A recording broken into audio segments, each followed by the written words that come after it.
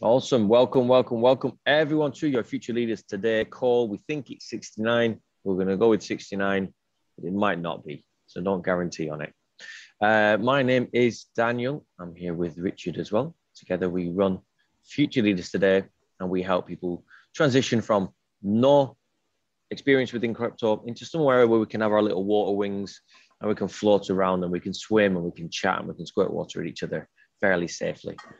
And this is, from our perspective, the greatest transference in wealth we have ever seen, and it's the possibly at least one of the best opportunities we have in humanity to have a more fairer system within and around, at the very least, finance, data and information and various other things. If you think the internet had a big impact on society, then a blockchain will have an even greater impact on that. So what we try and do within this space is pull it all together so that we can have a space where we can discuss it. And we have these calls every couple of weeks just to open it up. And like anything, as soon as there's a space where we can talk and we can share, we all grow and we all rise. So we want to increase adoption and increase use. And so that's what we hope these calls can help to do for everybody.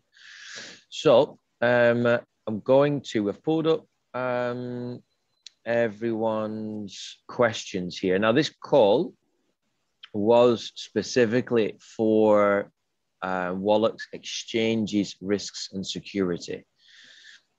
So but before we've realized is I also want to understand how many people are specifically like on the call for that purpose versus general crypto news, because that lets me understand, that helps us understand how much time we'll spend on that. Because fundamentally with any of the calls, we'd rather them always be about whatever they need to be about. But the themes are good. They give us like a bit of an anchor. So that's going to be my question to everyone in a minute. But before I do that, I want to just capture anyone that's new. Carla, I think she shared last week, but if you don't mind, Carla, in a minute, if you give me just a 30-second run through, because we have had a bit of a gap. Mine's a bit, I just want to catch up. Everyone else I'm cool with. Lottie, is this your first call? It's not, is it? No, it's my second. But I have been very active. Did you come on last time? Yeah, did you come on last time and want to get into NFT, right? NFTs, you're an artist? Yes. Yeah, I remember now. Okay, cool. And I thought, obviously, I'm about to mint my first NFT next week, but also there has been a big hack of in the NFT communities in wallets.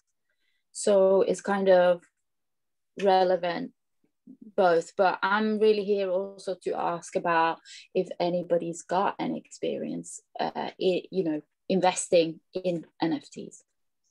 Okay, so what I'm going to do is I'm just going to capture some of these. Just give me a second. We're doing, it might be, some of the calls might be a little bit slower from now on, just because we've realized that all these calls we're recording, by not capturing what we're talking about and things, it makes things really difficult for people to find what they want to look at further down the line.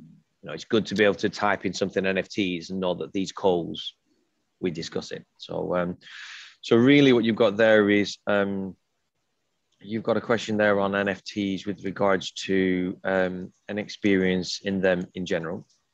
And then also you're talking about a recent hack on wallets in NFT space. That's new to me, but I've literally been away for weeks in retreats. When you say it's a hack on wallets, what wallets are they? Let me just go on Twitter, so I say this. That's right. Cool. That's cool. You dig. I thought it. You dig that up. I thought it was MetaMask. Okay. Have a quick look on there whilst I just speak to Carla for a minute, and then we'll come back, because it's good to, especially if we're talking about wallets and risks and security, that's a really good live point. So Carla, you definitely did share, but please refresh my mind again, my dear. Just 30 seconds where you're at in your general crypto journey. Sure. I feel like I'm in kindergarten still, just learning a lot and trying to just understand the terminology and language and whatnot. But I think I was a little bit disenchanted after the crash a couple of weeks ago, and in some different, another group I'm in, everybody talking about just, you know, the bots and AI are manipulating everything, and how things are kind of wonky in institutions. And, you know, it's like, oh, I thought this was the point, that people wanted to get away from some of that. So I think I'm just much more cautious now. And I just watched a video the other day that Tether has like nothing behind it, and that's kind of a funny business. So I'm just listening, and even today I'm doing some errands and things like that around the house while I'm just listening, because I want to learn, but I'm not rushing in. I'm not really active right now, but that's where I'm at. Cool, no worries. And just a quick one, did you, because I've just found your notes from last time you were asking about moving stuff to cold storage, how to move it. Do you already own some crypto? I do, and you know what? I haven't even moved it over to the, I haven't moved it to, I was gonna move it to the bit that I have to an interest earning okay. platform, or like what is it, Celsius or Celsius. Nexo. So that's on my list of things to do. I just where is your crypto at the minute? It's on, I think, KuCoin, and I can't remember the other one. There's two different exchanges. I just have a little bit on. Okay, cool. That's fine. Yeah. It's just nice to keep, and just to see, make sure it's not on anything too nefarious. Okay, so that's cool. Thank you, Carla. Keep doing your errands. I hope you enjoy the call. Okay. Yeah. Thank you. So, Lottie, did you find out a bit more information? Yep, cool. Do you want to share? So it was MetaMask that it was hacked. And I could see that one of the artists, and he's a very successful artist, lost 200K from his MetaMask wallet.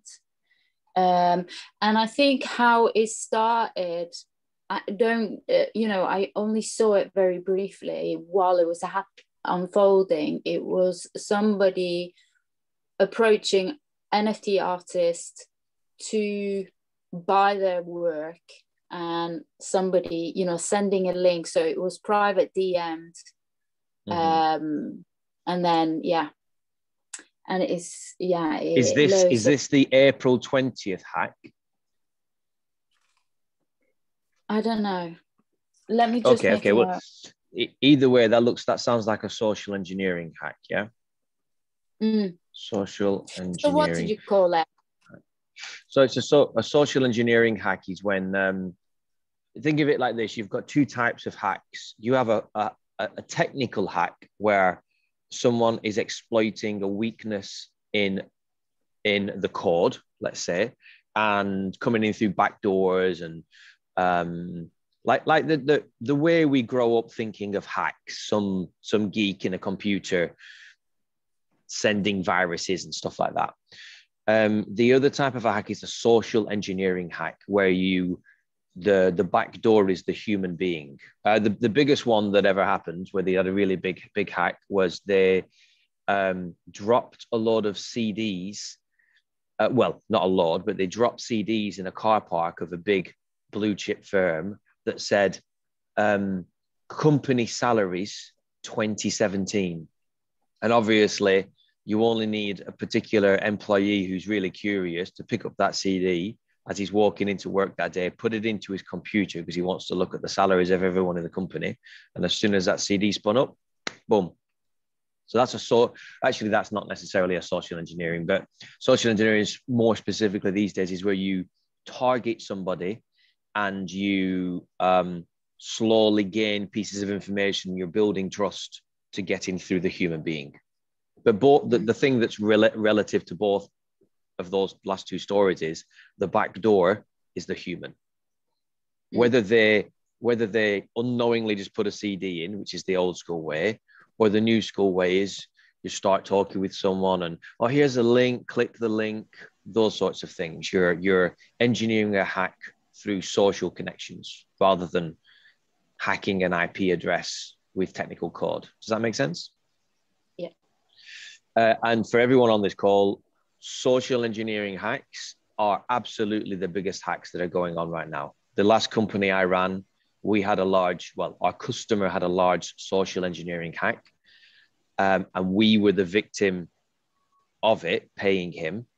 So although he had the social engineering hack, we were the ones that lost the money. And because we sent the money, the bank were like, whoa, it's not the bank's fault, it's your fault, which it is our fault. And he had no idea that he was being hacked and we were speaking to the hacker in theory, rather than speaking to the client. And because the hacker was well aware of the money that was moving between us, he just perfectly came in and intercepted one of the payments, got it moved to another bank account. You know, everything looked totally normal. So it can happen at any single stage. And this is why just in crypto, just never click on a link in an email or a DM. It's so easy at the moment to do it because they're getting very quite clever at it. The worst ones at the moment, if you're in any groups about any sort of cryptos or any sort of, you know, information you're trying to acquire at the moment, is Telegram, and people just private DMing you on Telegram. I get it all the time. Basically, just delete those as quickly as possible. If you haven't asked anyone for any contact information directly, just delete it off your phone straight away, basically, because it's pretty insidious. And there's a crypto news channel, CoinDesk, and the people that send the social engineering hacks actually send out emails, newsletters from CoinDesk, and they look. I get CoinDesk emails, right? And I now know, I've trained my email client to put, I whitelist their address. Most of the spam ones go into CoinDesk. But you can spot the hack ones so they're sending this newsletter out, and it's a really positive newsletter that contains real news that's relevant to today. But then one of the articles will be something like, any coin, XRP, Cardano, Ethereum, are giving away, 100 Ethereum.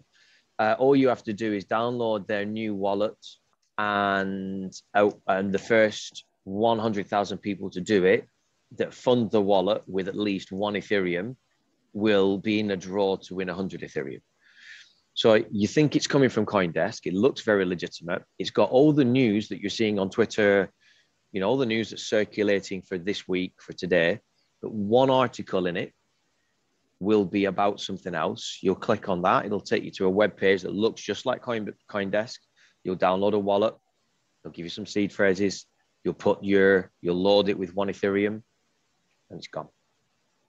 And you think of how many millions of people, and I've clicked on some of those links, and I've been staring at them going, it can't, and then I'll click it and I'll look at it, and then I go straight to Twitter, and that's when I'll go to Ethereum and check something. And Twitter is a good source of identifying if something is legitimate, I have to say, because you can clearly see that you're looking at the Twitter account or something like that. But you've got to be super careful. So in reference to this hack, for this NFT hack, it's not really an NFT hack. It's a hacker who's exploiting probably the fact that whoever these artists are might not have the best security, or just might not be up to date with what's going on. And he's just basically just exploiting them. And that can happen to anyone in any space, whether you're in crypto or not. It's just a lot easier in crypto because you don't have the checks that a bank has. So try not to necessarily let you become disheartened by that. If anything, we should just get hardened by it. And it lets us go, okay, so then what would I do if I received that email and a direct message? Because it sounds like he installed some software from the links from the articles I just saw. The DM sent him something to install, and that has created the exploit. Is that what you saw as well, Latte? Yeah, no, I just kind of glanced at it really because there was so much talk about it. I wasn't something anyway. Can you send a link to it so I can just have a look? Yes, let me just see, because I was just throw it into the throw it into the thingy, because as we're chatting and we're going through it, I'll just delve into it a little bit more. Yeah. But the one I just found on. Yeah. What, carry on? Yeah, no, the kind of advice that was also given was to kind of log out of your MetaMask on your phone and not have it open all the time. I'm not too sure. Log out of MetaMask on your phone. I mean, this does come down to, someone once said, like, you know, what's more secure, a phone or a laptop? And I think me and Jerry have talked about this on prior calls. Like, my view is, in general, a phone is more secure, because to have apps cross talking to each other and sending commands is a lot harder to do on a phone than on a laptop. However, if your phone is really out of date, and is, you know, does have some more nefarious apps on it, and your laptop's more up to date and is Linux or Mac, then I would say the laptop's more secure. So there's a few things within it. I have, having an iPhone for my crypto, I've got less concern over this app forcing something out of this app. But if you're going to click a link, and that link has got commands built into it that opens up MetaMask, that then starts a transaction, you just have to click confirm. Being logged out of it would prevent that. But it's not going to prevent you from receiving a social engineering hack from me and clicking a link. That's still, if you're willing to click that link, and even if you're logged out, you'd probably just log in, because you're clicking the link to execute whatever you think's happening. Does that kind of make sense? Like, just having MetaMask logged in on your phone. Rule number one in crypto with tech: have good technology, make sure it's up to date. Like, this is sovereign money, sovereign finance. There is no person we can go crying to. So it's like, you're dealing with a form of digital currency that runs on technology. If you're using old devices that are susceptible to malware and things on your device, that's a threat. And I think sometimes there's the level of your technical capability, there's the level of your tech, there's the level you need out your tech. And all of them, at the very least, you can have more technical knowledge, but how good your tech is and what you need out of it need to at least be equal, if not higher. I'd probably say these two need to be higher than this one. And so long as this one's always the lowest and these two are higher, you'll always know enough and have good enough technology. Can I ask you a question? So I was recommended to actually get Malwarebytes for iPhones on my phone, as well as an additional security thing. I mean, I've got it on my but I'll open this up. I mean, as much as I don't like. I'm not in a risk at the moment, because I'm not trading, I'm not doing anything. Do you know what I mean? Like, I don't really need to be logged in anywhere. But I think moving forward, and also I've dragged out an old computer, but I'm gonna do to kind of make a crypto computer. I'm gonna update it and like get everything and just keep everything separate. But yeah, this Malwarebytes, anybody who uses it on your iPhone? Let's open that up, because I've used Malwarebytes. My view now is, and I'm about to move to 2 phones for crypto, a completely separate one. I'm looking at using Graphene operating system and completely locking it down from a privacy perspective. But for now, like, I made the decision a while ago. I flicked between Apple and Google and all sorts of stuff. I rest on Apple because I trusted, in general, out the box, to be far more secure than an out-the-box Android device. That's my general rule on things. And I don't run any antivirus or malware on either of my Apple devices at all. But I'm incredibly conscious of what apps I install. I won't even install like sticker packs to help you make gifts and send stuff. None of that, because of the permissions that they have. So I'm very cautious of what goes on the phone, but I don't, from everything I've read, I don't think you really need things like that on your phone. But let's open up, because I know Jerry's quite a big tech dude. Richard might have a view and others might do as well. So I don't know if, Richard, have you got any view on it before we move over to Jerry? Have you heard anything from your connections? I mean, I don't use, I am Google out of the box currently, and we've talked before that, you know, we're both moving to, you know, I'll have my crypto phone and access, I'm going to have my, everything else will be on another phone. So that's quite a big thing to kind of move, but it's a good practice. Yeah. From a personal perspective, I have VPNs on things and all the different options that they have in there. And I don't think there's anything wrong with having some of these things on it. Some people might have views on which ones you trust over others. But it's certainly good practice to start getting into, because this is going to become more and more of an issue. So the sooner you start practicing things, you'll find better things along the way. As people recommend, well, this virus software is better, or you don't need this if you're doing that.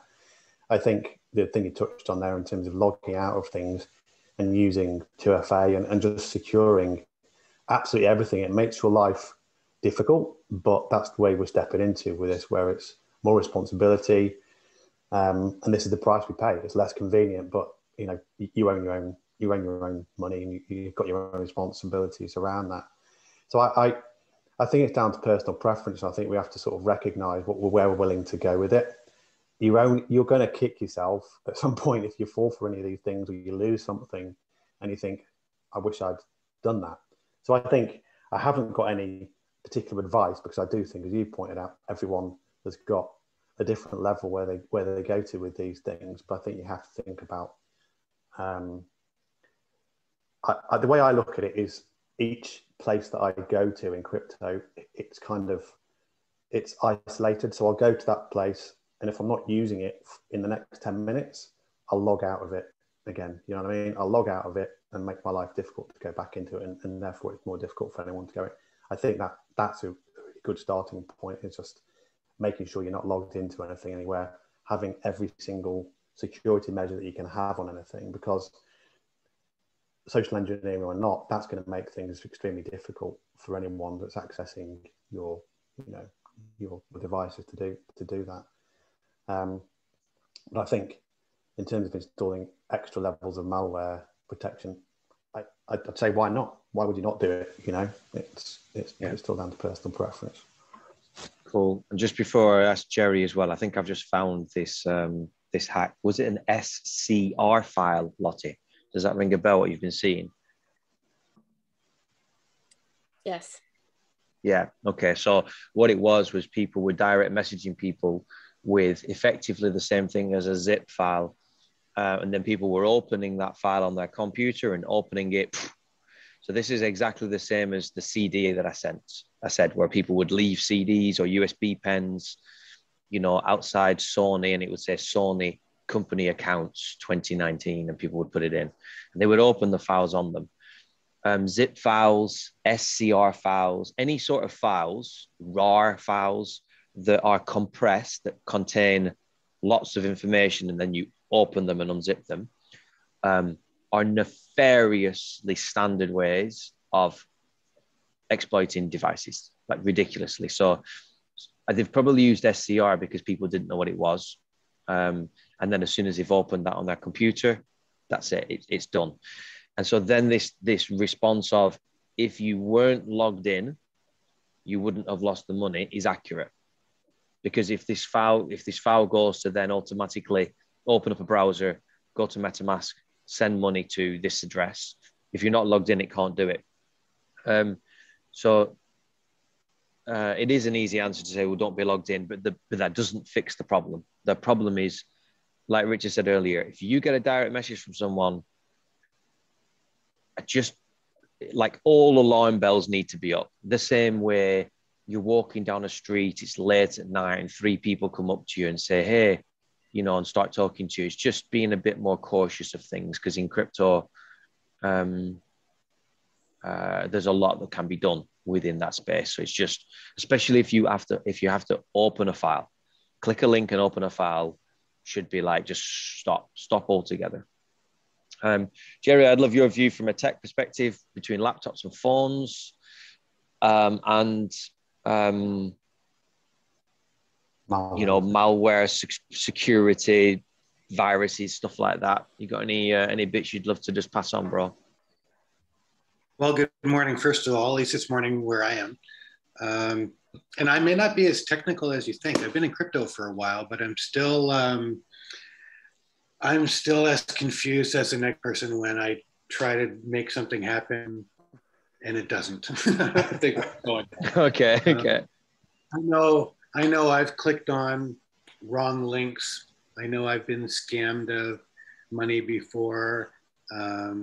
You know, and just having been in the space for a couple of years, it's almost inevitable. Like I hate to say it's a learning step, but so many people have been burned of something, or they're convinced to send something somewhere and it turns out to be a scam. And you know, it's I don't know, it's not inevitable, but it happens to so many people. I think the safe thing is just don't trust anybody. I think the advice everybody's giving is fine. You know, and it's something, it's beyond fine. It's don't trust people, don't click on links, look after yourself, you know, and that's part of the basic room tone level of stress that I have looking after my own finances. You know, it's been like even my phone.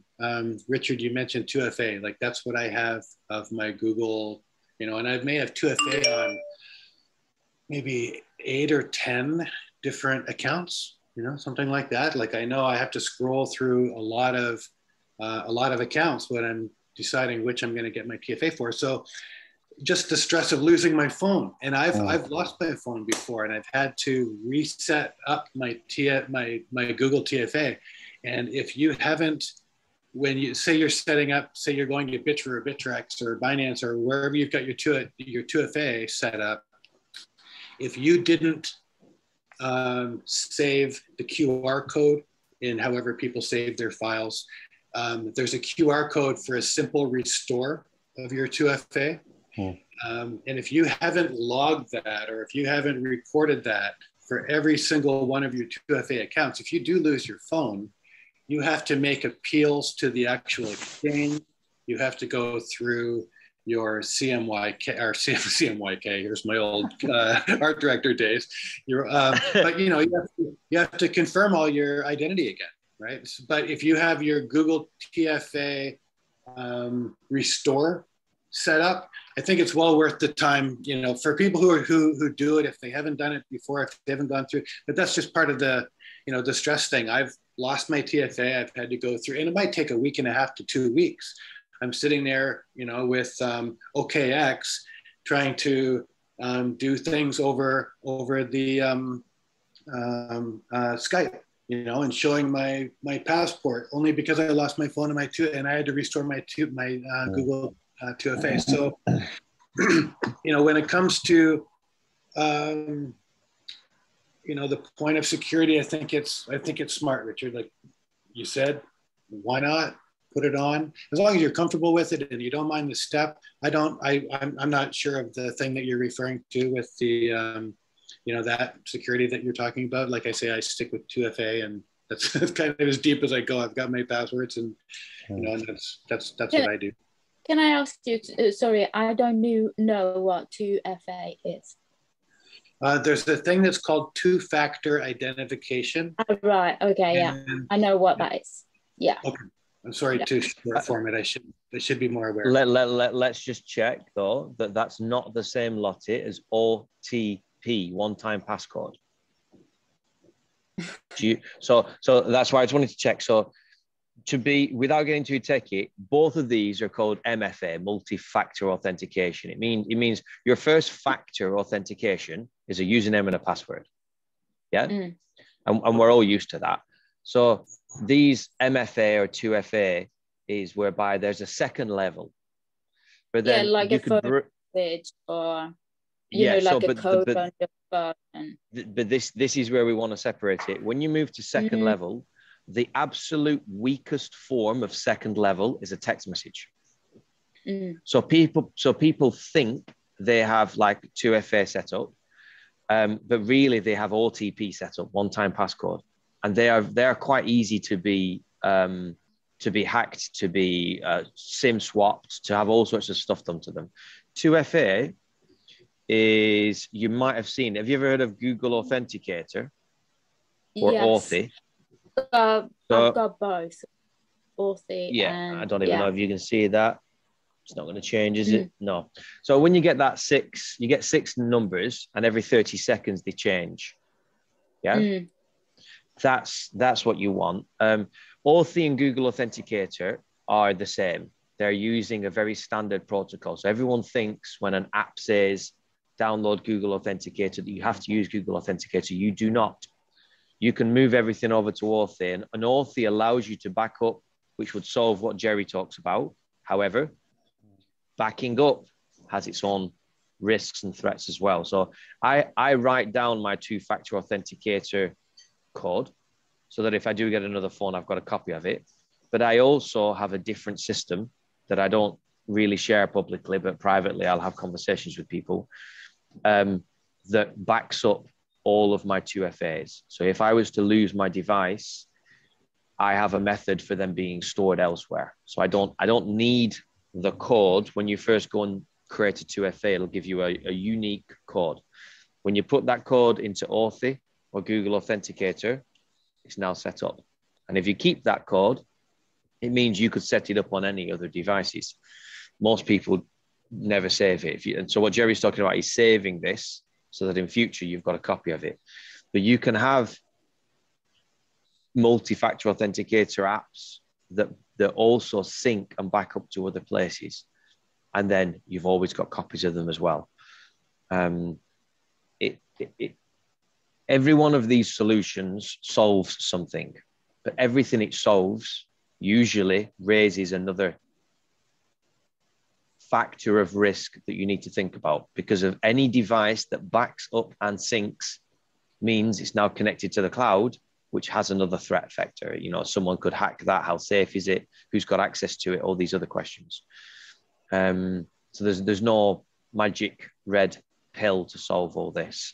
But I will say this, through having awareness of it and understanding it, and again, going back to those 3 levels, your technical capability, the quality of your technology, what you actually need.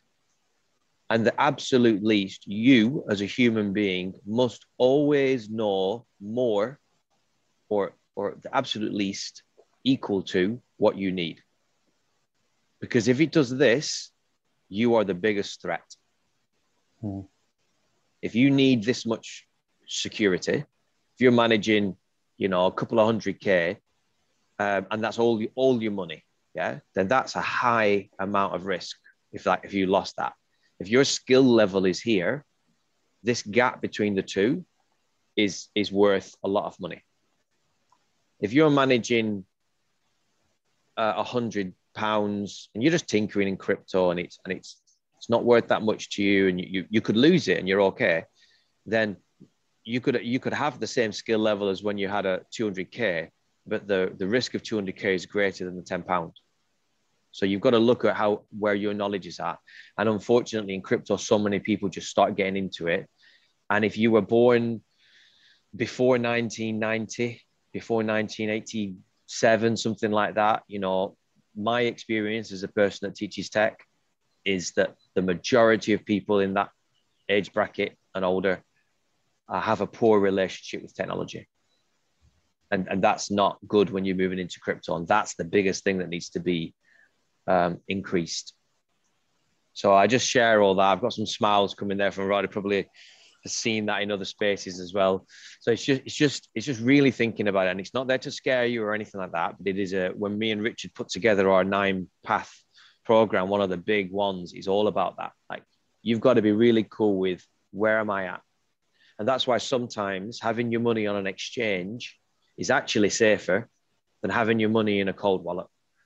Because at least on an exchange with KYC, if you lose all your data, all your details, you can go back to them with your passport and say, I've lost my 2FA, I've lost my password, I've lost my email account, but here's my passport. And through hook or by crook, lots of contacts, you will be able to gain access to your account. But if you've got a cold wallet that uses a seed phrase and you've put a 25th word in and you've split it in half and you've given half to your mum and half to your brother and you lose some of that, foobarred, I think is the technical term, which means fucked up beyond all recognition. Is that right? Anyone heard that before? Yeah. Totally screwed. And that's because the level of technical that you went to with seed phrases and 25 words and splitting it was greater than your capability to manage it. In which case, an exchange would have been better. So that's where when people say, oh, cold wallet's better than an exchange, I'm like, not necessarily. When you say cold wallet, you mean when you take it on those USB things or? Yeah. So like a special device that is absolutely unhackable because it's cold, it's not connected to the internet. But MetaMask is a hot wallet. MetaMask is still a private wallet, but it's a hot wallet because it's on a device. When a device is connected to the internet, we call it hot. Yeah. Like, because somebody could find it. Like I got an email, I clicked a link, the link opens, everything was stolen. If you had a cold wallet, you know, it's not even connected to the computer. Mm. Okay. Yeah. So just in the defense quickly, sorry, just in the defense of quickly before of people born before 1987. I'd also say I'm in that group, by the way. I just want to I know. I think there's two different schools of thought. It's like it seems so confusing to a lot of people, regardless, and you know, people that are older, it takes a bit longer to get their head around about how all these things interact and what they're doing. But I would say on the flip side, I think, and we've seen it with, say, all the meme coins that came out, like, you know, everyone buying Doge and SHIB and all this kind of stuff, where there was a number of hacks, social engineering hacks again. But it was they attracted the younger generation, you know, whenever they are now, beyond millennials and all the rest of it, sort of teenagers, almost early 20s, because they are almost so blasé about downloading every app under the sun, not securing stuff, and they don't know how, you know, their level of awareness is almost, they're accepting it to such a great degree. They've got such a degree of technology that they kind of go the other way, where it's like there's almost a blaséness to it. And you know, I'm sure the first time anyone sent any significant information using like a wallet ID, you know, the big long code that you use to send Bitcoin or whatever it is. First time you do that, it's the first few times you do it, and even now from sending a significant amount, you still shit yourself. Am I doing this right? Am I not doing it right? But I think everyone got so used to just flipping, moving, using, copy and pasting those addresses and flipping around, so blasé, that, you know, anything can happen in that. So there's two ends of the argument there. There's not mistrust, but confusion about how all these things are. And on the other end of the scale, it's like, you know, almost just so acceptance and so much trusting around something but the net result is the same, that we're not thinking about how to, you know, silo different areas of where we're interacting and creating security around them all collectively.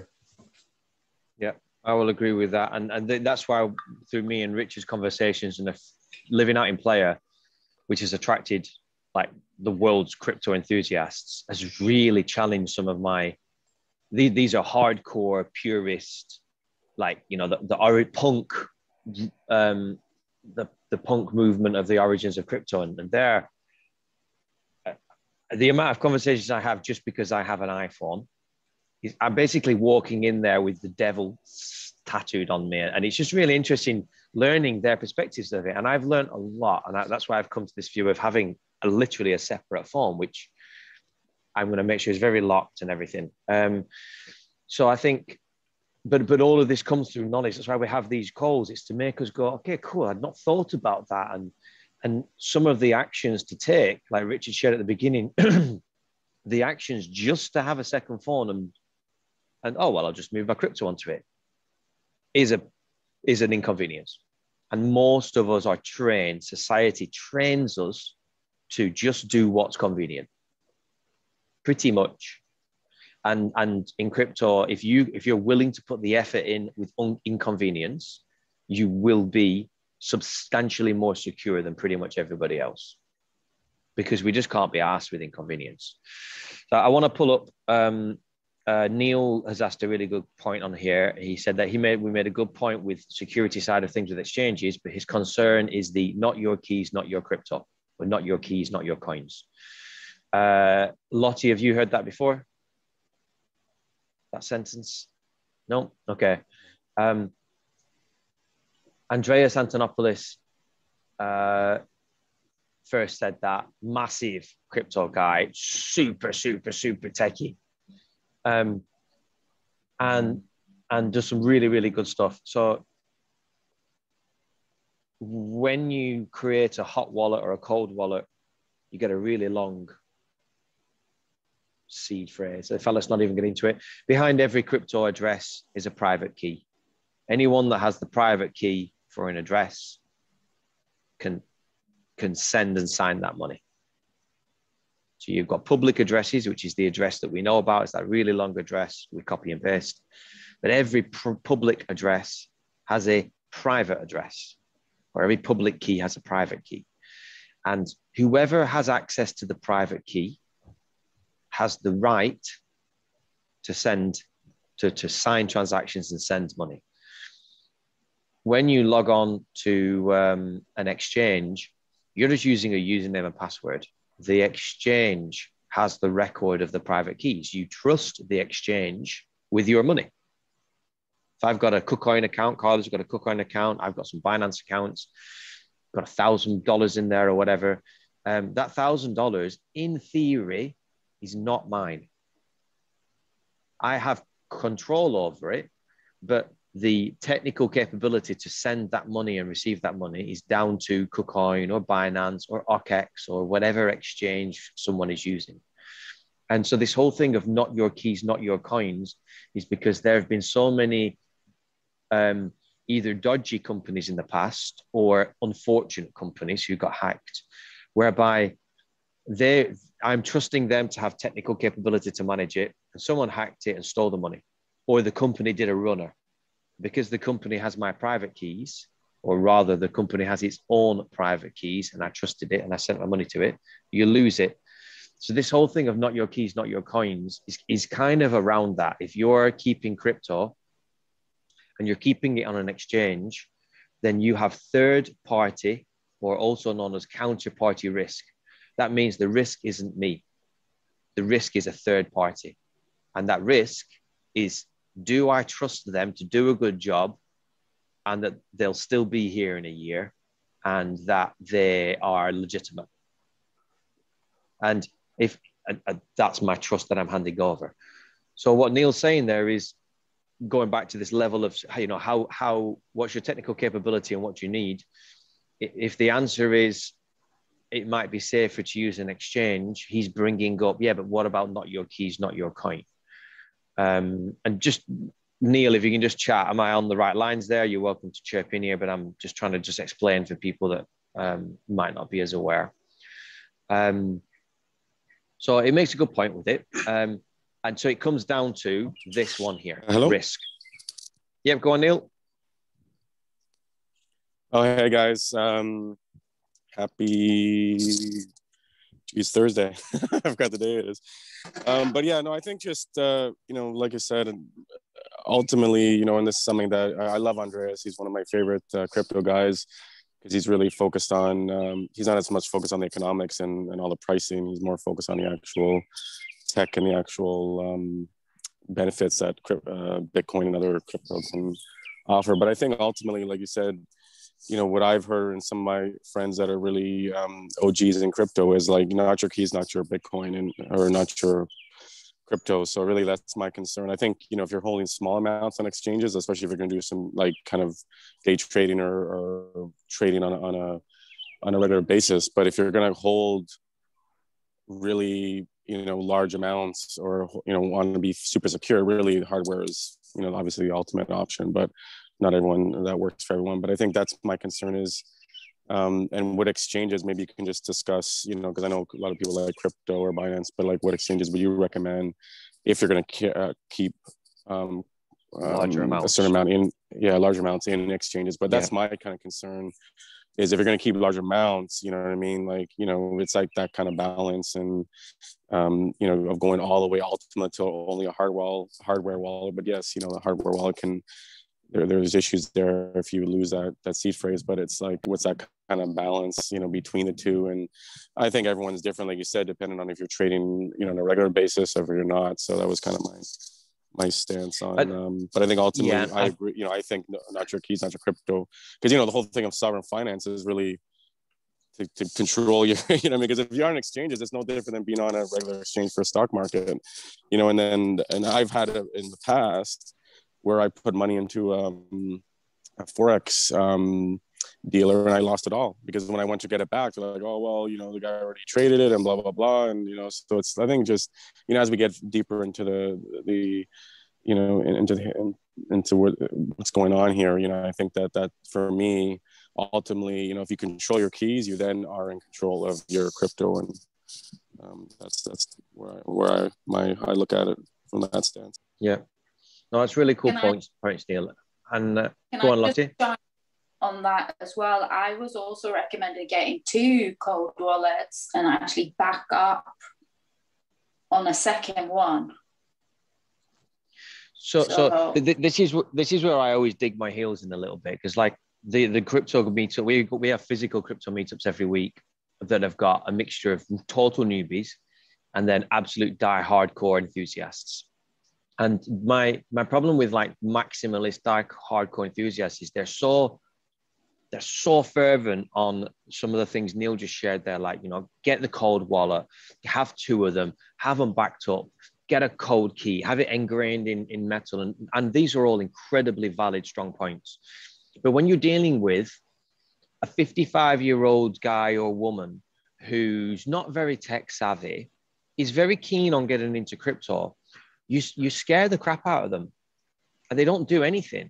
And that's not good for crypto either, but neither is them putting 200 grand on a random Chinese exchange and losing it all. So when you're working through the steps of sovereignty, at the top is a cold wallet, backed up, secure, and you fully knowing your shit. That's right at the top, standing in your absolute power. And when someone says, why are you using that cold wallet? You're like, bum, bum, bum, bum, bum, bum, bum. Do you know the risks? Bum, bum, bum, bum, bum. Yeah, that's the top of sovereign finance. There aren't a lot of people at the top. I'm not even at the top. Yeah, I'm like, I don't know, crawling halfway up the stairs still with a leg at the bottom. So when you're moving into the space, if the key point Neil made there was, if you have a large amount, which is this third, if I had 3 hands, I'd use them, but let's leave the middle one for now. This one here is risk. How much money have you got in crypto and how much is that money worth to you? Because if you've got, let's say, $400, are you going to buy a $250 cold wallet? You know, that's 50% of what you're holding. It's like buying £1,000 safe to put £100 in it. It's just, you wouldn't do that. So I think we've got to look at how much is going in and what does that mean to you? And then when we started looking, one of Neil's questions was, what exchanges do you trust? I have a couple of exchanges that have got large sums of money in. And I'm going to include Celsius in that. Now, it's not an exchange, but they're not my keys. So I've got a Celsius account with KYC, so it knows who I am. And I've got a fairly large, from my perspective, holding in there. But I've done my due diligence on Celsius, and I choose consciously through empowerment to trust it. I choose to trust the CEO because I know who he is. I look at the CEO's track record and history. I don't think he's going to do a runner. I think they've got good security. I am about to take out insurance on it anyway, just to be doubly safe and secure. But I look at that and I make my decision that the interest I get paid, the value I call that, is greater than the risk that I deem. If it was the other way, I wouldn't keep my money in it. So between Celsius, KuCoin, and Binance, I trust them. I have an OKEx account. I do kind of trust it, but I do not keep much money in it. I use it for transferring for random coins that I can't get on KuCoin and Binance. Other than those three places, I don't keep money anywhere. Now, that does not mean that some of these other exchanges are no good, but Binance, which CZ owns, I don't think he's doing a runner. He is too big. It's too big. And of all of the exchanges, I probably put Binance in the top in terms of secure. You know, I've got multiple levels of security in it. It'd be very hard for me to take money out of Binance takes me 5 minutes. Between logging in, the security phrases, I have 4 levels of security just to get the money out of it. So my biggest threat, my only 2 threats with Binance is Binance doing a runner, which I don't think they will, and Binance getting hacked, which is always a possibility. And I can only mitigate so far against that. So I use a mixture of cold wallets for stuff that's not being moved. I use a mixture of hot exchanges, because sometimes some of the coins that I've got, I can't even get them on my Trezor or my Ledger. It's just too much of a pain in the ass. So I'll keep it on my exchange. But I'm well aware of the risks that come with that. And I'm not bothered about having a ledger backed up on another ledger. If you have your seed phrase, you don't necessarily need it backed up, because I could just buy a device tomorrow, put my seed phrase in it, boom, everything's in it. So go on. Maybe it's I think sometimes people, when they're quite new to the space, think that they've got their crypto on the cold wallet, and there's an important distinction to make there. That it's still just the access to it. The private key is offline. It's like saying, you're better in analogies than I am, Dan, but you know, it's like if you use the email one. Essentially, you know, if it's a cold wallet, it's still only an access point to the blockchain. Your crypto, your Bitcoin, whatever it is sitting on the blockchain. It's not sitting on any of your devices or the wallets. The wallet is just the access point to the key, literally, to access your funds. Same way as if you log into your online banking, you know, your money that you can see in your online bank is not actually in your device there. It's sitting, supposedly, let's just ignore the fact that I'm going to say this, it's sitting in a bank vault, and you're just accessing it via your online banking. That's the simplest way I can explain it. And that the analogy would be like using a cold wallet. It's kind of like, you know, it's not connected to the internet anywhere. So you would have to have it written down and go into the bank and give it to the teller and say, this is access to my money. It's like no one else has got access to it. It's so private. And there's different, as you go up to hot wallets and all those things, they're connected to the internet. So it's different. So it's an important distinction to make people understand that when they're new, obviously, that all these keys are literally just accessing, and all these wallets are literally just accessing your crypto on the blockchain. It's not stored anywhere that you can physically get it. It's always an access point. I think the other thing is useful. Just before we go further on that, did anybody not understand that? It's a really important distinction to get in crypto is your crypto is not on this device.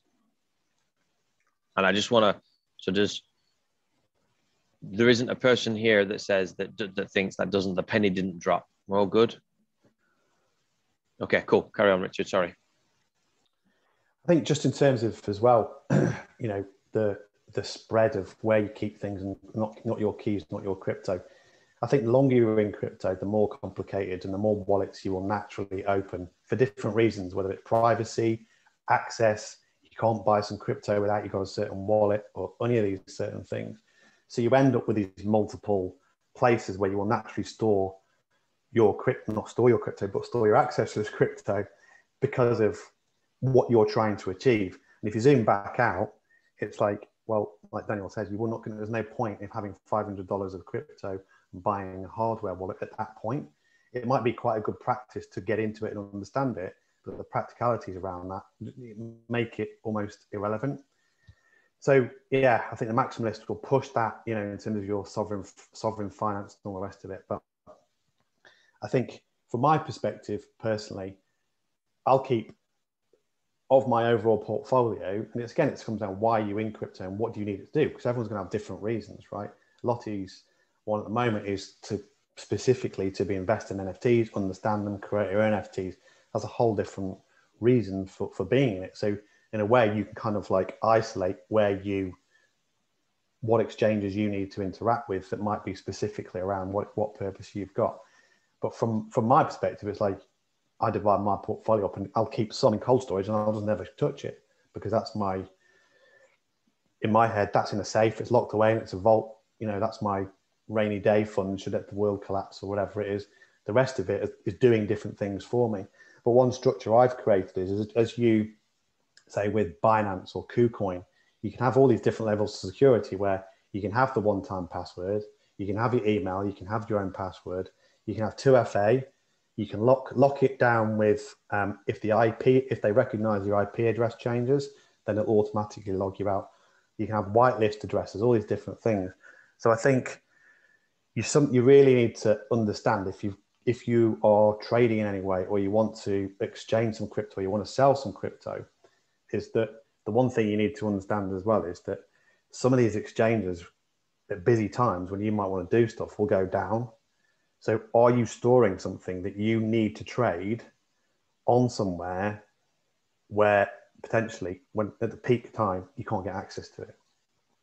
So, you know, when exchanges allow you to kind of whitelist, sometimes I've gone to transfer something and now I've got to go through a 10-minute process to unwhitelist my thing in order to send it to an address that I hadn't already whitelisted. Does that make sense to people? Any nods would be useful at that point.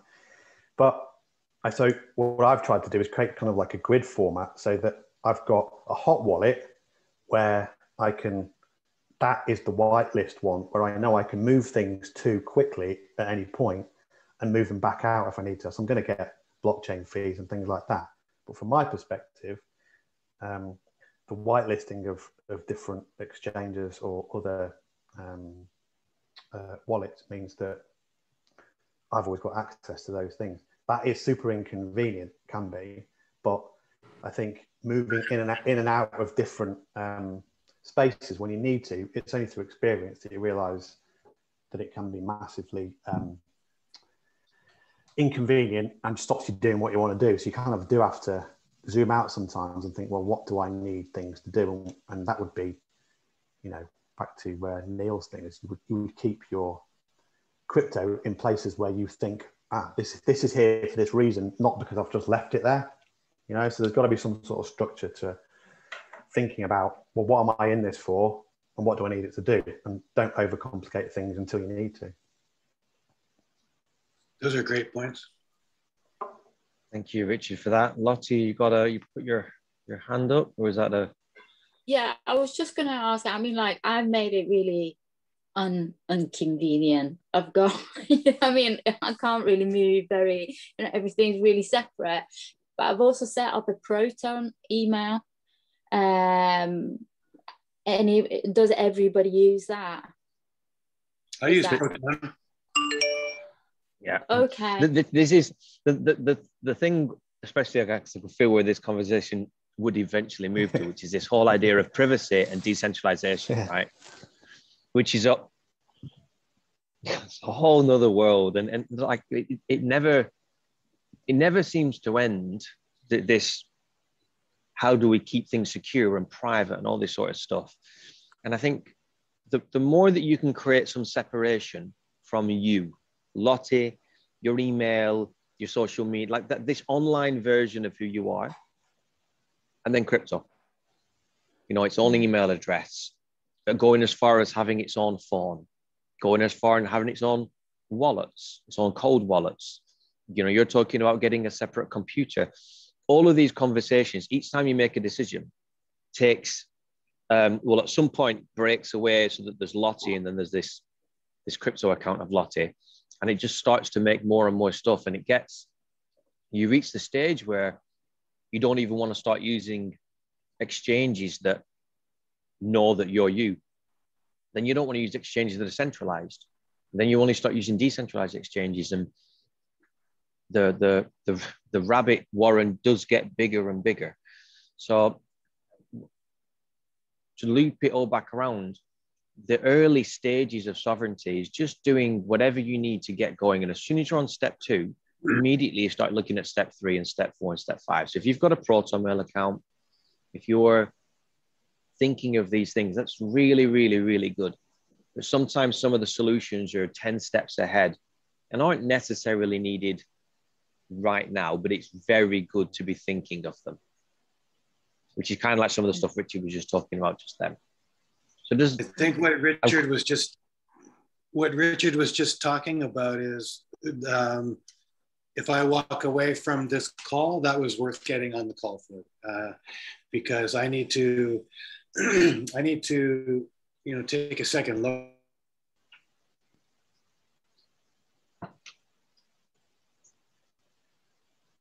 Lost him there.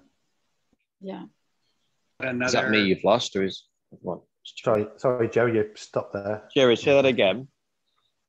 I'm not really sure where I stopped, but I was saying that I need to reevaluate my security. I've got a small house worth of crypto on Bitrue right now, you know, and it's the Power Piggies kind of got me earning interest and all that kind of stuff. And, you know, I know I've got a lot on Celsius and I feel more secure about that, but just to tie a couple of strings together from what you were saying, Richard, is like, I know I've been locked out when I really want to sell or buy something when the market's going crazy, right? That's when all the exchanges go down or they lock you out and you're removed from your money. You can't get to it.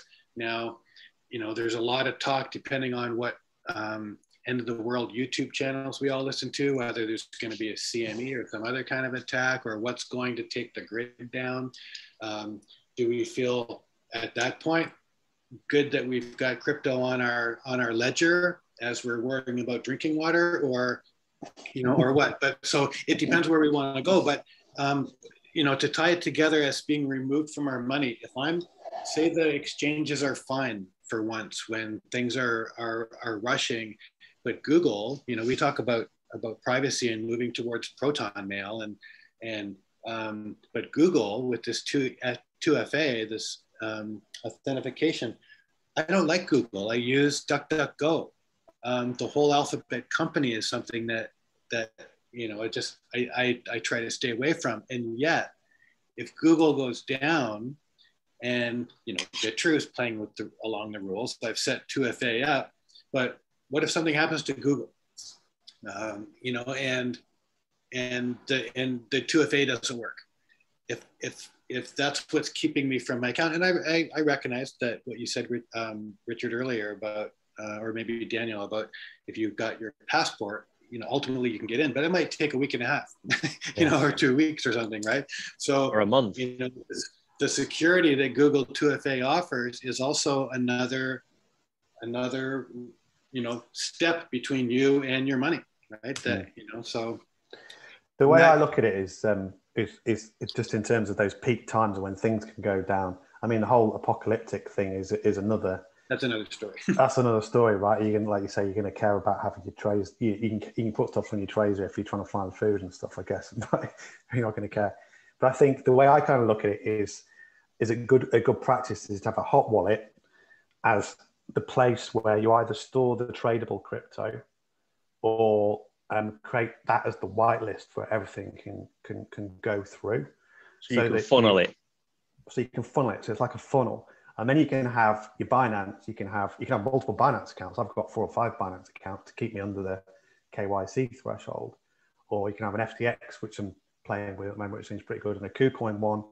So I've got different exchanges, but again, it's for me, it's like, well, this is my reason. This is the proportion of my crypto, my portfolio that I need to do something with at a certain point. That's in my plan, right? But it's creating a funnel to those places. There's not a lot sitting on exchanges, but I can get it to there should any of them fail. And you can go and check that. If I can't get into Binance, then I'll go then to KuCoin. If I go from KuCoin, I'll go to FTX. So it's useful to have those open. But to me, it's like everything from my cold wallet to Celsius to all this stuff is whitelisted, so it can go through that hot wallet funnel. And I think Carlos says there, what hot wallet do you recommend? I think for me, it's either Atomic or Exodus. I think they're both pretty good. So, do you know what? I thought she'd said cold wallet. I didn't realize she'd said hot wallet. So yeah, Trezor in terms of a cold wallet is definitely the one to go for above Ledger, I'd say. Do you stake through those wallets, or do you just say to yourself, I'm not going to worry about staking on exchanges, or I have myself in a stake and that's where I'm comfortable?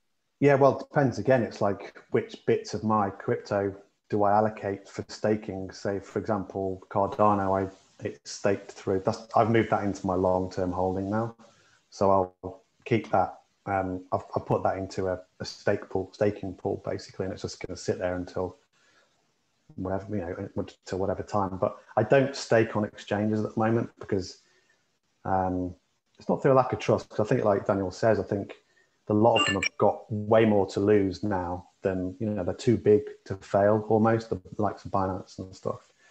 I mean, I'm seeing a lot of people bitch and moan around Binance, in terms of like withholding funds, the deposits not arriving, and the customer service being shitty and all this kind of stuff. And everyone's talking about FTX. I still see KuCoin's good, but I feel a little bit uneasy. I think the staking on some of those exchanges can be good, but I don't know enough about the kind of liquidity type of stuff, because that's essentially what you're doing, isn't it? On a lot of the exchanges, you're providing liquidity. So if there's a crash, that's the bigger risk. So, so some of those staking things, it's a personal choice at the end of the day, but you've got a reason for why that's on the exchange. And I suppose that's the question you've got to ask yourself and really look at it, because it's interest rates and all these things are changing on such a quick basis now that you might be able to get a better rate somewhere else. And then it's a good thing to say, I'll remove that from that exchange and find a better place, in terms of managing money and portfolio and things like that. So I don't think you necessarily distrust them, but my experience is every time you need them, they go down. So, create a funnel if you can. I think is probably that's the only thing.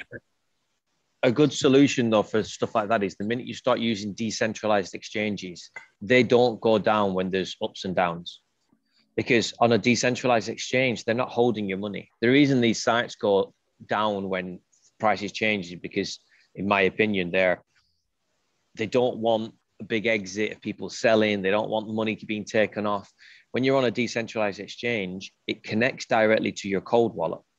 So these things never go down because they're just reliant on people connecting in and trading and then disconnecting. There's no funds held on them. So if you've got your money in a cold wallet and then you wish to suddenly buy or suddenly sell with a big market change, you're totally fine. And my favorite decentralized exchange is Shapeshift, but there's quite a few. But you can feel very trusted and safe with them, because when you're finished doing what you're doing and you disconnect your cold wallet, you're done. It's like a temporary space where you're going and making a trade. I don't use them often, but I'm wanting to start to use them more and more as I go on my personal crypto journey. So I'm sharing that because, again, there's a time and a place for hot wallets, cold wallets, exchanges, sites like Celsius and decentralized exchanges. And if you can be aware of them all and why you would use one, why you wouldn't use one, I think the whole space starts to become clearer. And it'll be different again in 12 months' time, won't it? It'll be totally different. So you got to kind of move with the times as well. Yeah, definitely shift for me. Okay, let's have a pause for a minute, because I only asked Lottie if for a bit of feedback on that Twitter hack.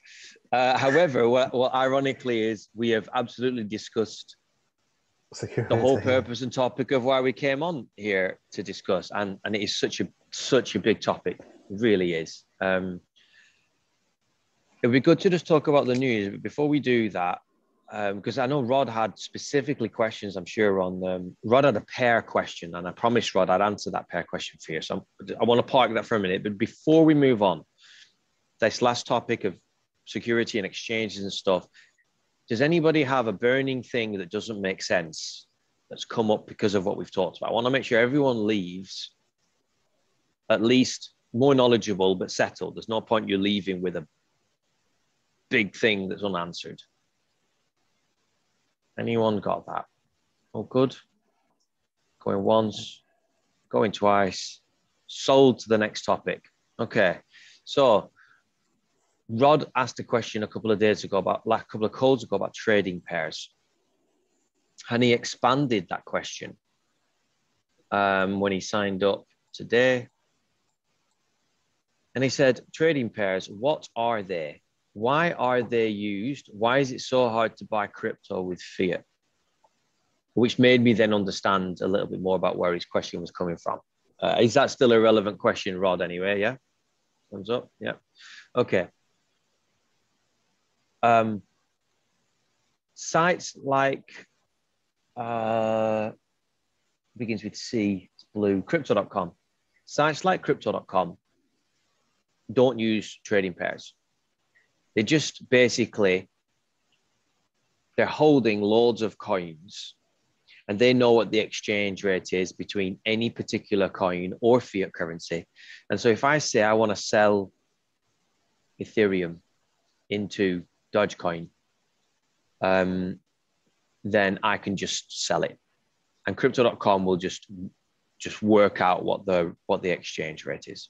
So trading pairs don't exist on sites like crypto.com because their aim is to just make things simpler.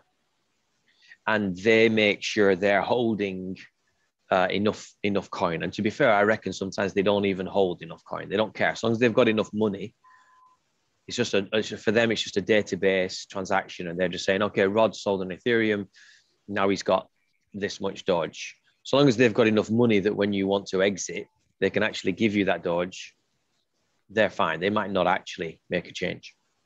But traditionally, on an exchange, just like from the old foreign exchange industry, you would have a trading pair. You would have a Ethereum, ETH, with a line, and then it would say BTC, Bitcoin. And so for that trading pair, you're actually trading Ethereum to BTC, and this is the rate. And Binance can do that because they have enough liquidity. That means they've got enough Ethereum in the pot, and they've got enough Bitcoin in the pot.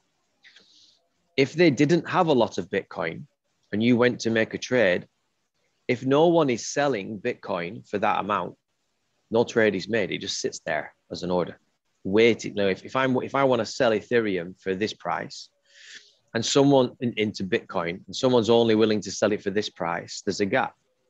No trade occurs because it's a dry market. When there's thousands of Bitcoin and thousands of Ethereum, there's always enough, and trades keep happening. And they only create a pair when they have enough liquidity. And so, for example, if you want to buy TVK, which is Terra Virtual Network on Bitcoin, you can't buy that with USDT. You can only buy it with Binance's coin because that's where the liquidity is. So I have to trade my USDT into Binance coin, into Binance USD.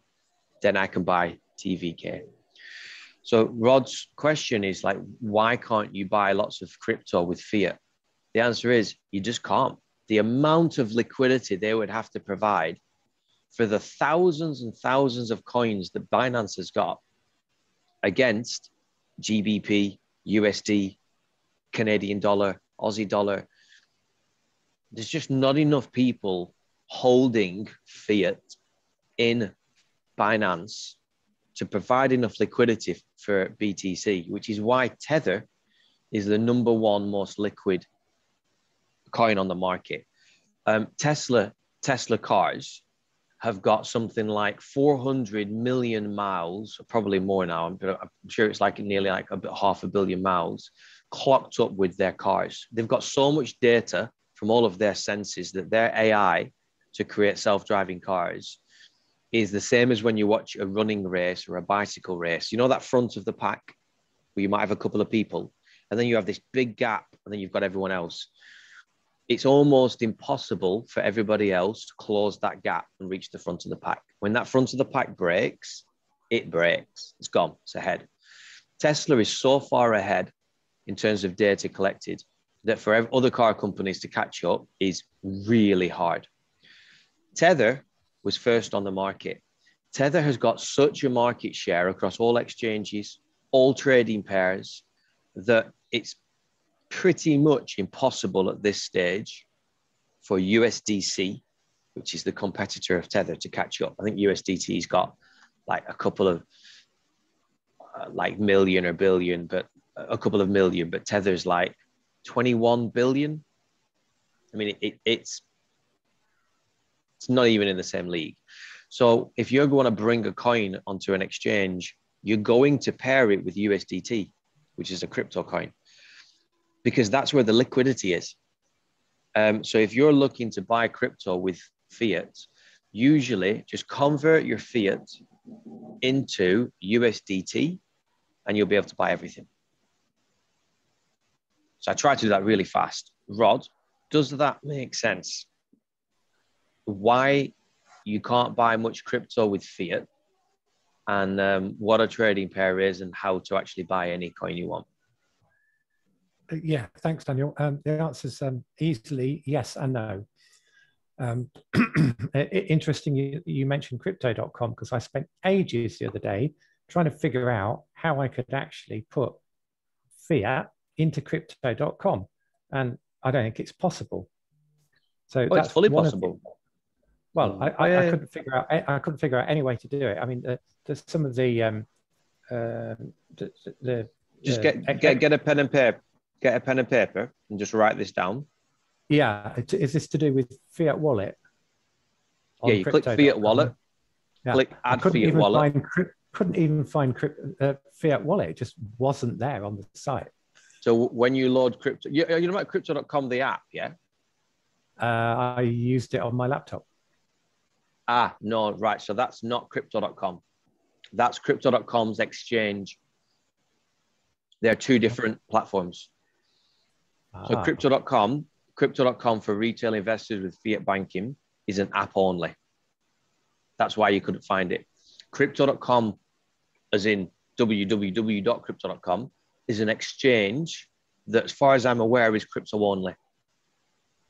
Okay, so are these the same people? Yes. Right. So my my personal details are valid for both of those then? No, two different users. I believe you can link them up though, can't you? There's a way to do it. Let's say just since I set mine up and I don't really use it, I've only used crypto.com for one reason. So I don't. But I couldn't link mine. So it asks you to log in, and then it says enter your details for crypto.com app, and then your crypto.com app is meant to flag up to say, hey, someone's trying to connect the exchange to the app, and you press approve. Mine never comes up. So I don't really use it anymore, and I've given up on crypto.com. So, but they're totally different settings. Right. Well, I'll come to you in a second, Lottie. Thank you. That has answered that one. But I'm slightly reluctant to try and do anything like that because of the experience I had with Binance quite a while ago, actually. I ended up accidentally with 2 Binance accounts. Having started up the Binance account on my laptop, it then instantly presented me with a QR code, which I scanned onto my phone, thinking that was the same account. Turned out it wasn't. 2 Binance accounts. So I bought some crypto on one Binance account and then wondered why the hell it wasn't there on the other one. And then Binance was telling me I couldn't actually log into one because I wasn't validated on it. So, kind of a nightmare, but a really good learning curve. And now I understand how that works. Yeah, so thank you. that's answered a lot of questions, actually, Daniel. Thank you. Yeah. Yeah, good. Good. Lottie, what was your question on whilst we're talking about crypto.com? Yeah, no, because I've just set up crypto.com as well, but I'm pretty sure that I have the same account because I had to open up the .com on the computer. I had to get some information from my phone, like a code or something. Maybe well, I was saying you can link them. They can. I think when you're logging into the exchange now, last time I looked, it said, do you already have an account? So I think you can click yes, and I think you can put it in. So they probably are much more linked than when I tried it a year ago. But they're definitely separate. If I have £100 BTC in crypto.com, I don't think that 100 is on the crypto.com exchange. I think they're different platforms holding different amounts. You're just using the same login details to log into both. I don't think it's transferable. You don't log in here and see what's on there, but it might have changed. I don't know. Yeah. So if you find out that information, please do share it. It's good to just kind of update on these things. There's so many exchanges. It is impossible to keep fully abreast of everything. That answers that. It is past. I am very cautious of overrunning, but I do feel a pressing part of me that wants to kind of spend a couple of minutes talking about the market. I don't know if, Richard, what are you doing for time? I'm right for a short while. Yeah. We do 10 minutes. I've got someone coming, but someone will have to jump off. I might have to jump off. Just because it's one of these things, we're going to try and when it gets to the hour, which was half an hour ago, like call an end to whatever topic we're discussing and just talk about the markets. However, we were so deeply enthralled in that last conversation that I kind of felt it was best to just let it naturally find its end, because especially because it's so big.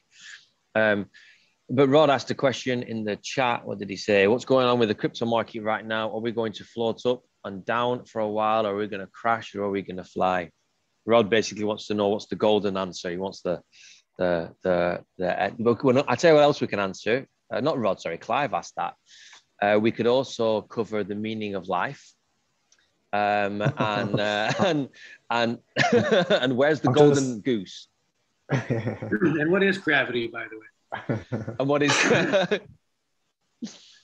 all right, so let's do a bit of a round robin, because me and Richard, since the last time we had a call, we've had a massive dump. Well, are there any other quant holders out there? I've got any other quants. Yeah, I've got hundreds of those things, and it went crazy this week. So I was thrilled. I'm thrilled.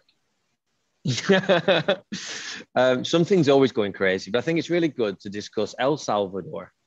I think let's just quickly cover the market, and then let's end with our speculations of things, because the market was already crazy and it's only gone one way. So we're going to call this the air and share part of the call. Came up with that today. So what's going on? I'm going to give my view for it. I'll try and do it in 2 minutes. I think there's tons and tons and tons of adoption right now, and really, really good stories, like El Salvador as an example. But I don't think we're going to get away at this stage from the backlash, from the pushback from traditional finance, whether that is the IMF, International Monetary Foundation, whether it's banks, Rothschilds, Rockefellers, JP Morgan, old money that has ruled the roost for a long time. And I'm not coming from a nefarious point of view, but these are the people that create money. So I think we are getting massive adoption. But my personal view is I don't think we're at the retail space of crypto. I think we're still at massively at institutional space. And for as long as we're at institutional space, I think it is logical, especially when you see how much the markets are manipulated, that there will be a concerted effort to create a dump that is pretty big, maybe the biggest we've ever seen, to create so much fear so that all those institutions can snap up. This is my personal view. So I see all sorts of adoption, but I am waiting on the sidelines for a 12 to a 15K Bitcoin. I just think it's going to happen. And if I'm wrong, I'm wrong. So I've got a portion of my crypto that I exited, and I would normally never do that. So that's my personal view on what's going to happen. I think it'll be in this year. And I think we'll see the top of a bull cycle. Let's say the next 6 months, a really big dump, some consolidation, then up. And the start of next year, we'll see some sort of a peak.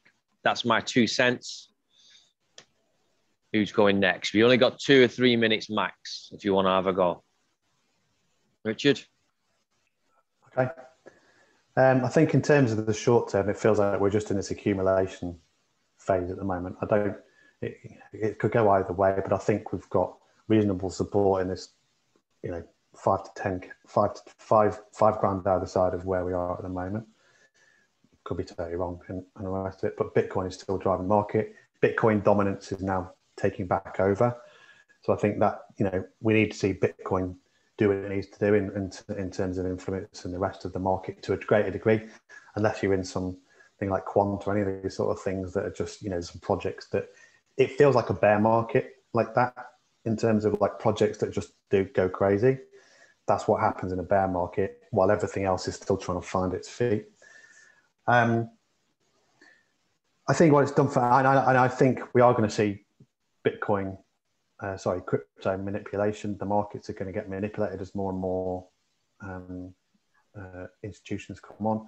I think, but even Wall Street is saying they're buying certain Bitcoins now. Even Paul Tudor Jones has come back and set out, and it's just the adoption of it is just crazy. From my point, the El Salvador news for me was the happiest I've been. It made my week, basically, that did, and it made me completely engage with why I believe Bitcoin was so powerful in the first instance. Those 6 million people can now own, if it goes through, and as it should do, they can now spend their own money from a fixed supply, and they're going to get off the dollar, and they're getting crucified by the IMF and the US at the moment in terms of threats and all sorts of things. But the brilliant thing is, when you look at it, is the Bitcoin community is coming behind them and saying, we're going to support you to get this through. So that's the first domino that's going to fall. And the smaller countries are all like Tanzania is an African country. I think we'll see more of those. And a lot of the Central American countries that are reliant on the dollar, but can take back their own sovereignty. It's just huge. So, in terms of buying and selling, I think, it's probably, we are going to have to see these big drops and things. But I think the other thing I've realized at the moment is that the power of, and I think it pops up in the chat, is, when you speak to people and they're wondering when to buy, or they've bought at the 50 odd K, and it's like they're crying now about and questioning their entire life around things. You cannot F with dollar cost averaging, right? If you did that with a plan at the start, you would be, you wouldn't be stressed at all, basically. And it's a lesson to me as well to think, why am I trying to worry about some of these things when I've got my positions already? And dollar cost averaging is just it's what you believe. If find what you believe in and buy those things all the time. So I think it's an exciting time at the moment just to see. I think Tezos have sponsored McLaren F1 team today. So it's just crazy. Wow. It's absolutely crazy that these things are now, you're going to see these things spinning around Formula One tracks, advertising these sort of things. So at that level, it's just new territory for crypto massively. I know that wasn't 2 minutes, and I apologize. I live in Mexico. 2 minutes is a very abstract term. Anybody want to cast their thoughts? I thought it was interesting. I saw somewhere over the last week that the World Economic Forum, somebody leaked a PDF, or whether it was a leak or it was just exposed, I don't know. But it talked about the World Economic Forum recognizing a list of cryptos. They mentioned XRP, XLM, Algo, Solana. I can't remember if Tezos was in that list or not, but it was, I think it was an orange and purple kind of covered document, like if anybody sees it floating around. But the fact that Algorand was mentioned, and Algo, if you look at, you know, who's making partnerships and what kinds of things are happening out there, I've got a lot to learn on DeFi, but I'm a pretty big XRP holder. So when the Flare airdrop occurred, you know, I was certainly present for that. So anything that's happened Flare related, you know, I've always kept an eye on. I've got a lot of Litecoin too. So when that was when that was brought in, that was good. But I heard there's a vote going on now in the Flare group as to whether to bring Algorand in, and Algorand has partnered with XRP, and they've partnered with some other, you know, big players. And when you look at World Economic Forum, like those are, you know, I don't think those people are clean by any means, but they do run the world, right? They run the money, and when they're talking about a handful of cryptos, it may you know, do us good to be paying attention. I did find I saw that article as well. Go on, Richard. I did actually. Sorry, I saw a thing that's just a thing, you know, a little bit of a cautious note, I guess, is the SEC are now going to start investigating a whole. There's a whole list of cryptos that they're going to follow with the XRP suit, depending on how that goes through. Are they securities? Are they, you know, currency? What are they going to do? And Tether is one of them, inevitably, because they want their CBDCs to replace Tether ultimately, don't they? If we move into this space here, so that's another thing to sort of keep cautious. What I want to do is I want to go to Lottie at the end who wants to say something on NFTs, but I want to relate it back to Carla, who I hope is listening, because Carla said something that's really important when we spoke to her at the beginning. She said she was looking at things and then saw the dump, and I think she said I got a bit deflated, which is like totally natural, especially when you're getting into crypto. I've had so many friends in the last month contact me and messages like chicken licking. Oh my God, the sky is falling down. And so that's why you've got to get really good on, like, why am I here?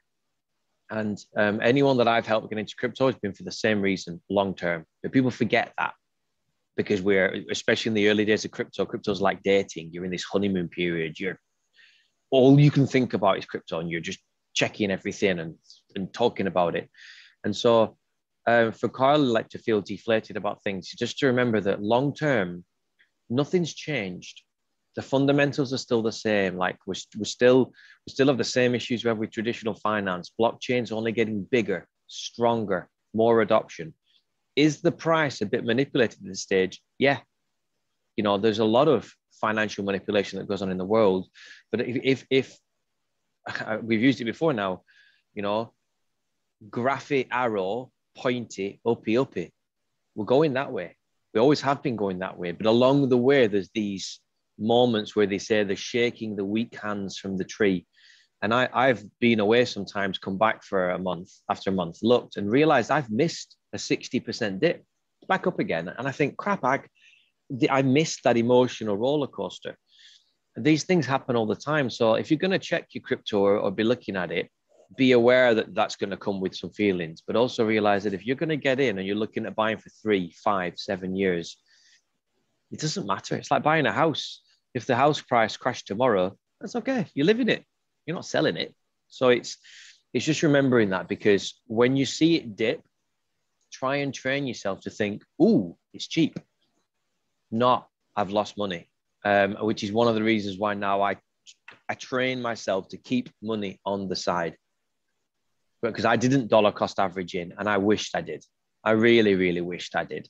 So I keep some money on the side now to be able to at least pick up or drip feed in every now and again.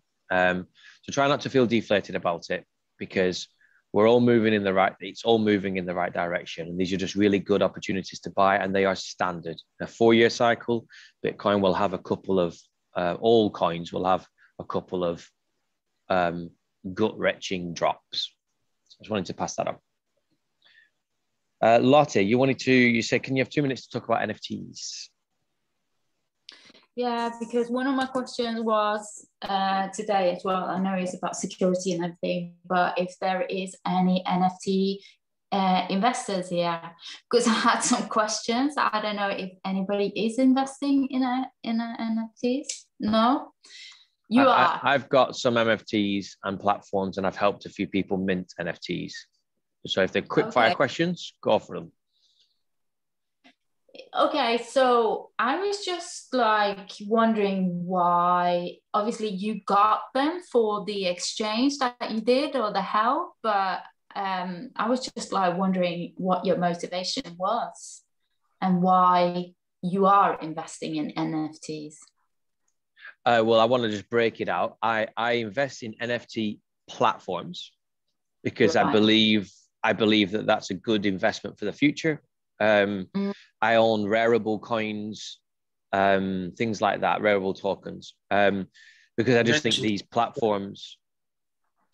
You want, Jerry? Oh, sorry, I didn't mean to interrupt. You did mention TVK earlier. Yeah, at TVK, there's anything that's trying to be the platform where NFTs are on, I'm interested in. Yeah, or even like things like Engine Coin, who are looking to make in-game collectibles. I don't own an NFT, if that makes sense. Like, yeah. So I'm not interested in. I know people that do, but I'm just not. I'm not interested. And I also made the decision that I don't have the time to understand it enough. You know, I might spend $100, and if I did that, it would be purely to go through the process to be able to buy one. Yeah. But in terms of buying it to, see you later, Rod, thank you very much. In terms of buying NFTs for investment purposes or because I like the NFT, it's not a space I'm in at the minute. Right. I'm more interested in the platforms themselves. I believe in NFTs, but it is a very early market. And I won't buy an NFT because I'm a little bit cautious of just how big this proverbial bubble might be. But I do think it's going to be here for forever. It's going to change everything. Oh God, yeah. I mean, like, it's early days. But I just thought also if anybody is interested in, you know, because I have been spending months and months and months preparing for my own NFT kind of entry point. And I've been watching the market very closely, and it is a bubble. But, you know, what really exploded NFTs into the kind of consciousness was Christie's sale of Beeple's £96 million. But what I wanted to say, so last week there was Sotheby's has now come on board, and they did an auction last week where it was £17 million sold of NFTs. And one of them was quite significant because it was an early ape. I don't know if anybody heard about the apes, but it's this investor. He bought it very early on, back in 2017. It sold for £10 million. And it made him a millionaire overnight. So it's exciting times in the NFT space, but it's like crypto. It changes from week to week. It's overflooded by people who are, I would say, wannabes, creatives and artists. But I think, you know, the people who have been artists prior to this or are in for the long run is gonna stay. But yeah, and also I'm a part of next week. I am a part of it's called the Every Woman Biennial. And it's the biggest drop of female artists to date. So it's 300 female artists being dropped onto OpenSea by a NFT gallery in New York. So it's the first physical gallery that deals in NFTs as well. Nice. So Can anyone get in on that? Because I've got some female artists that are doing NFTs. Is it already locked down, or can you share any information on it? It was an open call, and it's all they're uploading it all now, but I just thought I'd mention it because it is very just connect you to and very exciting. So yeah, what's your name on the Telegram channel? I think it's Lottie. Lottie Carlson. Yeah. For Women Tomorrow. I'm just going to connect you with another dear sister on there. Be good for you two to chat a little bit more. It's where NFTs is going is really, really big, not just in art, but in music licensing, in IP licensing, in game collectibles, when Pokemon come on the scene, which they are doing, whether it's this year or not, I don't know, but as soon as Pokemon come as well, I grew up with trading card games, physical cards and Magic the Gathering. Now it's all just going to be on apps, and you'll put goggles on and you'll see your Pokemon in 3D and you can run with him, and it's going to be insane where it's going. And that's why anyone that thinks there are bits of bubbles within it, I think around the price of art, because people just want to grab it. But the same thing I said to my friend that got into it is you can mint an NFT, but if you haven't got reach, if you're not doing marketing, like you can't just assume you can throw an NFT on OpenSea and you'll just sell it for millions. Like there's groups you can go into, but you've got to put work into it. But if you're in it for the long run, like anything in crypto right now, if you make your bed, you stake your position, you put your flag down, and you know which direction you're going, and you stick to it, you'll do really, really well within it. And I think that's the most important thing. And whilst Ethereum is cheap, if I could give you one piece of advice, if you've not minted yet, mint as much as you can. You don't need to declare it and release it onto the OpenSea. My friend was minting when Ethereum fees were like 160 quid. Now they're so cheap, she is minting as much as she can because it's so cheap. Because when you start to see how much it costs to mint, it is a bit bonkers. So that's the one thing I would say if you're going to start to mint, make the most of it. Make hay while the sun shines, and it's really, really cheap. Cool. Let's leave it at that. We're over 20 minutes. Just wanted to cover a few things there, and I'd forgot about the NFT stuff, Lottie. So thank you for just bringing that up. I know you wanted to discuss it. Okay, people. So we've covered plenty there. A lot of stuff on security and privacy, and well, not privacy, but on exchanges and wallets and things, which is what we came on to discuss. They're really, really, really big topics. But the more we discuss them, the wider they get, the more knowledge we get.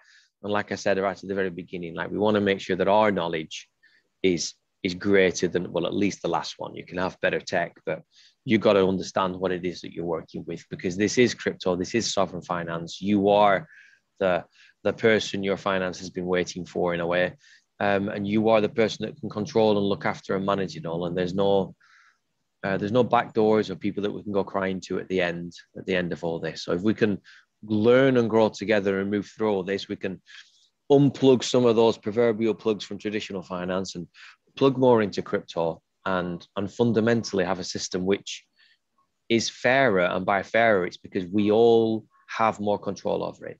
We don't have control over traditional finance. We are mainly served a product, and that's it. Whereas within crypto, we can make the products and totally move things how we wish to move things. And that is, as far as humanity is concerned, that is a massive breakaway. I can send money now to any mobile phone in any country in minutes, with minimal fees. And again, that is just revolutionary. So we exist within this space, myself and Richard, to open up that dialogue more, to help people actually work out how on earth do I do that? And through having these conversations, we also open things up on technology, on NFTs, on wallets, privacy, on all sorts of stuff. And I hope that everyone that keeps coming back to these calls can feel that, and feels that we do have a supportive community. And we do encourage and ask, if you know people that are interested or want to get into crypto or have been burnt, please do share the group with them. It's only through the group growing that we can help to do our little bit to increase adoption. So for our new call time, I hope that's been useful for people. I hope this call's been useful, from myself, from Richard.